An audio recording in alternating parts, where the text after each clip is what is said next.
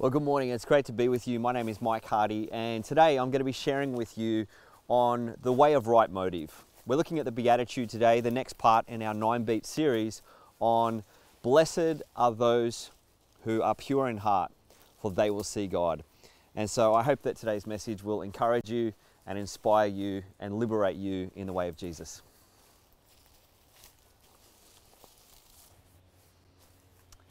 Well, today we're going to be talking about this whole idea of what does it mean when Jesus says, blessed are the pure in heart, for they will see God.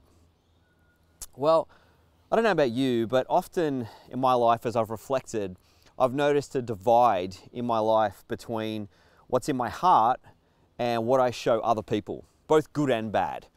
And as I've reflected in life, I've often realized, it's funny, our personalities are those things that we pick up through life from a young age. It's almost like our clothing. It's the things that we do to put on to protect ourselves from the elements, from the weather, as a way to express ourselves and to work out what piece of clothing is going to help me fit into the culture and the society or the subgroup that I'm in. And our personalities are a little bit like that. But one of the challenges is that this can actually turn into what we call mask wearing, where we wear a mask as a way to protect ourselves or to hide ourselves away from revealing who we really are. And I was thinking about an example when I was young, one time when my dad took me to the shops and he said to me, look, it's time to get a new pair of shoes. I want you to look at the shoes here. And he said, pick what's the pair that you want to get. And being aware that my parents didn't have a lot of money, I saw the pair of shoes that I really wanted and I thought, I really want those shoes. But I looked at the other pair of shoes that were probably more the right price that I thought my dad could afford. And I said, I want those ones. And he questioned me on it. He said, are you sure you want those ones? Are they the ones you really want? And I said, yep, they're the ones I really want. And I look back as that being one of those kind of earlier moments in my life where there was like a division in my heart between what I was saying, what I was presenting, out of even potentially a good motive or a good intention, but trying to either protect myself or protect my dad or something. I don't even know how to fully understand it, but realizing that started, or at least that's my earliest memory, of this journey of working out, what do I need to say? What do I need to do? Who do I need to present for there to be safety or for there to be acceptance or to make people happy? And I realized that if I behave a certain way, or I say the right kinds of things, or I'm funny at the right kind of times, or I can name drop someone, or I can do certain things at just the right moment based on the group of people I'm with, I can find a place of acceptance and I can fit in, or I can feel like I'm a part of the crowd. And maybe you can resonate with that. Maybe your personality is different to mine. But this speaks to this whole idea of mask wearing.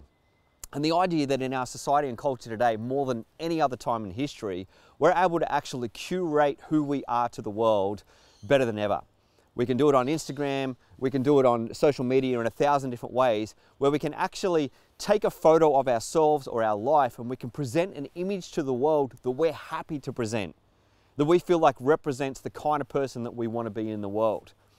Now, not all of that is bad, but there are some aspects to it that can actually speak to this other part where we're not really being who we truly are. Sometimes we can become so divorced from ourselves that we don't even know how to make true contact with God, let alone other people, as a result of the persona and the mask that we've actually attached to ourselves. So over the next few minutes, I want to talk to you today about what Jesus means and what he might be inviting us into as he says, blessed are the pure in heart, for they will see God.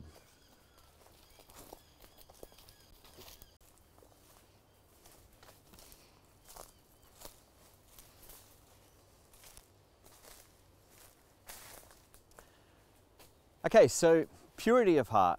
Jesus says the words, blessed are the pure in heart, for they will see God. Now, it's amazing. When Jesus says these words, his listeners would hear these words in a few different ways, probably a little differently to the way we hear them. Because the word purity and this idea of purity was a really big deal, because in the Jewish tradition, one of the emphases that the religious leaders put was on purity laws and regulations and rituals. All the things that you had to do to be pure. But Jesus doesn't say, blessed are the pure. He says, blessed are the pure in heart. Because what Jesus is always doing, on one level, is he's liberating people from the oppressive religious systems, rules and regulations that made people feel like they weren't good enough, whilst at the same time upping the standard for what true faith looks like, what true religion is, which flows from the heart. Which is why the writer of Proverbs says, guard your heart above all else, for from it flows all the issues of life. In other words, it's inside what actually makes the difference to how we live our lives. And if you try to live your life only living by external practices, sooner or later, those things become exhausting, they become overwhelming, and it actually doesn't transform who you are. So if you're living with a mask, or you're living with a persona of religiosity or goodness, or trying to demonstrate to the world that you're a pure person or a really good person, it actually becomes exhausting. What Jesus invites us into in this is purity of heart, which means pure wholeheartedness or authenticity. Pure in heart is not perfection, it's wholehearted authenticity with right motive. Mark Scandrette, in the book The 9 Beats, he says this: purity of heart is being honest about what's inside. You give up trying to be perfect and you show the real you. When we're honest with ourselves and with others and with God, we step out of the shadows and into the light. And light transforms everything it touches. It reveals, it heals, and it purifies. Now, when I hear these words, I hear good news, because what I hear is, I don't actually have to be perfect. I can actually bring my true self to God. I can bring my true self to those that I'm in community with. I don't have to keep trying to prove that I'm something that I'm not, whilst also the invitation to actually become my true authentic self, where I allow God, as I walk in the light, to actually transform my life and my heart from the inside out, so that I actually begin to see God for who God really is, to actually, as I see God, realize that I can love God freely, and I'm invited to love my neighbor. And if I want my neighbor to feel that I can love them for who they truly are, which is how God loves me, is it possible that I could actually allow myself to be fully loved by God and loved by others for who I truly am? Warts and all, mistakes and all, in fashion, out of fashion, when things are going great for me and when things are not going great. And this is part of the deeper life that Jesus invites us into. So let me remind you of the good news of Jesus. The good news of Jesus, the gospel of the kingdom of heaven is this: God, through Christ and the cross, has done everything that needs to be done to make us right with God, to declare us pure and clean and without blemish before God. That's the kingdom reality of how God sees us, because God has made us clean, has forgiven us, has restored us. The challenge, though, is for us to live in that reality. Because when we look at our lives, we see the gap between how we live our lives and actually who God says that we are. And so because who God says we are is our reality, we need to live in that freedom, live in that reality, and so that should help us remove the persona or the mask that keeps us hiding, being afraid to actually say, yeah, sometimes I forget who God declares that I am. Sometimes I behave in ways that is contrary to the ways of Jesus and his kingdom. And I can say that without fear of shame and guilt and condemnation, because I know that God already declares me good because of who he is and because he's for me. Because I'm a son, or if you're a girl, you're a daughter of the Most High King. We are his children, beloved of God. And that's our standing. And when you know who you are, when you know that identity, you know you don't have to keep performing to get God's approval. You can actually be your true self before God and ultimately before others. But that is something that we need to learn and practice how to do.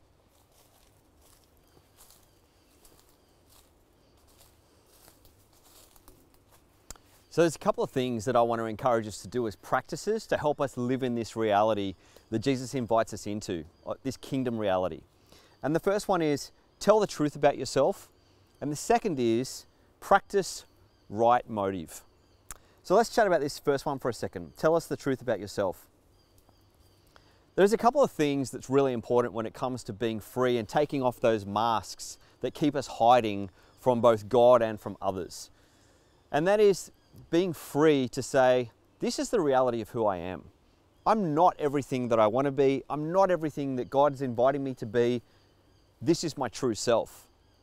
But when we come into the light and we don't hide, we actually find freedom, we find grace, we find community. It's a place of authenticity, and it actually means it's like the launching pad for us to actually walk into transformation, to walk into healing, to walk into restoration, to walk into that life that Jesus invites us into, because we don't have a dividing line between the life we want to be that we're projecting to the world and this other life which is our true self. And so there are a couple of things that can actually really help us. And this first idea is really the practice of personal examination. Taking some time just to actually invite God into our lives, look at our hearts, look at the reality of how we're living and saying, this is who I truly am. This is what I truly think about. This is how I truly feel about things, and allow God to meet us in that place. Psalm 139, verses 23 and 24 is that great passage that David writes. It's a psalm of reflection. It's a psalm of invitation where he writes about how God sees every aspect of who we are. And at the end of the psalm, he has these profound words of invitation for us, which is, search me, O God, and know my heart. Test me and know my anxious thoughts. Point out anything in me that offends you and lead me along in the path of everlasting life. There's been so many times in my life when I prayed this prayer genuinely before God and seen things in myself that I hadn't seen before, reflected on actions and behaviors and ways that I've tried to present myself to the world around about me that hasn't really been in a true alignment to the life that Jesus invites me to. And sometimes it's kind of confronting when you see those parts of yourself that you don't really like, those parts that make you want to hide, because you don't want other people to see this aspect of who you are, because you know that maybe that's not socially acceptable or not, doesn't get a big tick of approval and have people clapping and applauding like some other behaviors do. But it's in this place where we can actually say, wow, is that what my motive was the other day? Oh, is this the reason why I said what I said the way I said it? And is that how I truly felt? Is that what was really happening for me? And why was I afraid to say what I thought about this issue? And why was I held back in sharing my true thoughts about this situation? Was it because of fear? Was it because of shame? And in this psalm, this is an invitation for us to practice this idea of coming before God with open hands and saying, this is who I truly am. God, search me. And when I see who I really am, be reminded that God loves me even in those moments. Those parts of myself that I'm embarrassed about or ashamed about, or I don't even like about my personality, those parts of me that I think are weak or not strong, those parts of me that I think, I don't look very successful to the world around about me, when I look at this part of my life, I can actually hear the voice of God in that moment say, you are my beloved child. And as you are, I am for you and I love you and I'm with you. And it's amazing when we invite God into that space, how we find freedom. And it's the invitation for us to then walk that path with God in total freedom. The second practice in this is this idea of communal confession. In James chapter 5, verse 16, the brother of Jesus, he says, confess your sins to each other and pray for each other so that you may be healed. Now, if you're like me, I like the sound of that verse, but I actually find it really hard to live out. First of all, it may be because, do I have safe enough people around about me that if I was to confess my sins, would that freak them out? Or would they actually be willing to pray with me and see me healed and restored and find that path of authenticity as that journey to healing and restoration? But really, throughout the ages, some of the people that have actually found the deeper life in Christ have testified over and over again that when we can actually talk out what's happening in our life with others in a safe place, safe, trusted friends, and we can confess, hey, this is what's happened, or this is what I've been feeling, or this is what I've done, and people can pray with us, we actually see ourselves walking into the light rather than retreating into the darkness. And there's incredible freedom in that. Many years ago, I was driving home in the car with a pastor at my church, and I was a pretty young guy. I was studying at college at the time, and I'd been in a lecture where something came to mind for me from my past that I was embarrassed and ashamed about. And I felt this just deep desire to want to talk about that and share about that moment. And so I did that kind of like where you risk just a little bit, you say something that you hope invites just enough invitation to find out if the person's safe enough to tell a little bit more. And my pastor at the time, as we were traveling in the car, he said to me, hey, maybe we can chat a little bit more about this when we get back to the office. And so we got back to the office and we went into what was the boardroom at the time. And we sat down and he said, hey, tell me what's happening. And he said, but before you do, I want you to know this. No matter what you say, isn't going to change how I feel about you, and it doesn't change how God feels about you. And I just want you to know, I'll be probably confessing to you too. And I felt this immediate kind of sense of safety and protection. And so then I said this thing, and he said, oh, is that it? Almost jokingly, as if I thought it was going to be some huge thing. And he said, and it's okay if there's more. But it kind of just, I think he thought I was going to say, you know, like I've done this horrendous crime or something that I've been carrying. But it was just something that was bugging me and weighing on me. And I tell you what, as I shared it, and he said, is there anything more? I said, no, that's it. I just started crying. And I had this massive emotional just relief because I'd been holding this thing inside me for probably 2 or 3 years. And he just started praying for me. He put his hand on my shoulder and he prayed. And the more he prayed, the more I cried. And I was probably more embarrassed about how much emotion was flowing out of me than actually what I'd just told him. And then after he prayed, he said, how do you feel? And I said, well, I'm a bit embarrassed about how emotional I was. But I said, but I just feel lighter. And it was just a reminder to me of the power of with safe people being able to say, hey, this is the reality of my life. And when we confess our sins to one another and we pray for one another, we can find healing and restoration. And so I want to encourage you, find someone that's safe in your life. Find someone that you trust, someone that demonstrates the character of Jesus, and talk to them about maybe something else that's happening in your life. And finally, this second component of what it means for us to live in the reality of who God says we are so that we can practice living out pure hearts is to practice right motive, which means doing the right thing for the right reason. Sometimes we like the idea of being honest and kind of just saying, oh, this is who I truly am, and being upfront about that. But honesty has to be measured against the intent or the motive. Because I may be really honest about how I feel about a situation, but if I was to tell you that, that could be really hurtful. And so if the motive of God is love of neighbor and love of God, then I'm going to think about how I'm being true to myself and then express the reality of how I'm living my life in a way that matches the heart of God, which is always love. And so our right motive has to always be at play. And it reminded me about so many aspects of Jesus' teaching where he encourages those of us, he says, Matthew 6:24, a little bit further on from the Beatitudes, when you give to someone in need, don't do as the hypocrites do, blowing trumpets in the synagogues and the streets to call attention to their acts of charity. I tell you the truth, they've received all the reward that they'll get. But when you give to someone in need, don't let your left hand know what your right hand is doing. Give your gifts in private, and your Father who sees everything will reward you. And then he goes on to say the same thing about prayer. When you do your religious acts, and he's really addressing motive here. Not that there isn't a place for public prayer, but he talks about how the Pharisees and religious leaders would go out into the public places to demonstrate their piety to everybody, to make themselves look more holy than perhaps what they really were. And Jesus says, when you pray, don't pray like that. Go and pray in a prayer closet. In other words, what he's saying is, what's your motivation in what you're doing? And it reminded me of the fact that Sometimes, because of fundraisers these days, we have online fundraisers everywhere. You can jump on, you can support someone who's going through a particular need or help a particular cause. And there's opportunity to actually put your donation amount in and then to put your name and a comment, and that can appear on the feed. And sometimes that's encouraging. Sometimes the comments that people put about a cause are really encouraging.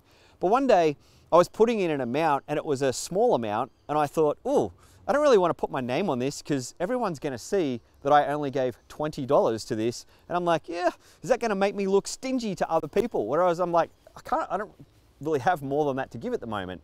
So I didn't put my name on it. Didn't really think too much more about it. But a little bit further down the track, there was another invitation to give towards a particular cause. And I had a little bit more resource this time. And so I put a figure in and felt quite comfortable to put my name and my business to that particular thing. And as I typed it, I got this check in my spirit, which was, what's your motive in this? Which was a reminder to, oh, last time I was afraid to put my name to it because I thought the amount was too small. Now the amount's bigger. This makes me look generous. I'm happy for the world to see that part of me. And so that particular occasion, I chose to delete my name, hit anonymous, and just put a general comment that couldn't give away who I was. And it was funny how there was this internal battle in me around that. Could I really give the larger amount without my name attached to it? Now I share that with you because that's my true self. That's my true reality. But you know what? God was for me in that moment. He's for me in this moment. He's for you in all the moments that we're embarrassed about or ashamed about, or we think, oh, that's not my best self that I'm putting forward to the world at the moment. But we can trust that God is with us. And as Jesus said, those who are blessed are the pure in heart. Those who are willing to be their true self before God and others, and those who are willing to act with right motive. And so my encouragement to you today is this. Jesus says, blessed are the pure in heart. Not those who think they're pure or who are doing all the pure things or presenting pure to the world, but those whose hearts are for God, are for others, and for being true to who they are, knowing that they are loved and accepted by God. For they will see God. And when we see God, we love God more and we love our neighbor more. So may we drop our masks. May we step into the light. May we choose goodness. And may we walk in the way of right motive.